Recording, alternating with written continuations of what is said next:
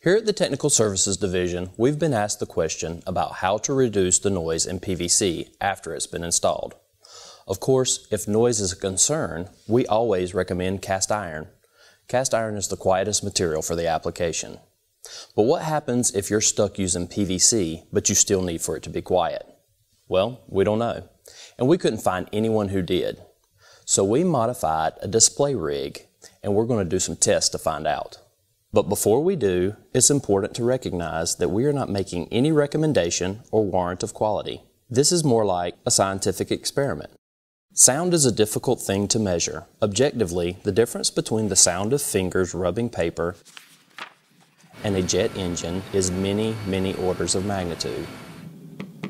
But that's not how people hear sounds. Even sounds of equal loudness are not heard in the same way. For every 10 decibel increase, the noise is perceived as twice as loud. In addition, the higher the frequencies in a sound, the more distressing it can be to the ear. To simulate what a person would actually hear, we have set our mic up at 1 inch away from the pipe. The sounds that you will hear will come from this microphone, pass through this digital to audio converter, and be recorded on this computer. To get an accurate measurement, we will use this decibel meter.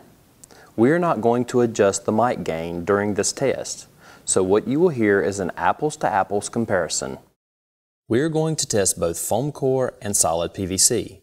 But for the insulation test, we will use foam core as the base, because it is the louder and more installed of the two materials. But enough details, let's flush. You can jump to the material you are most interested in or watch all of the tests in sequence.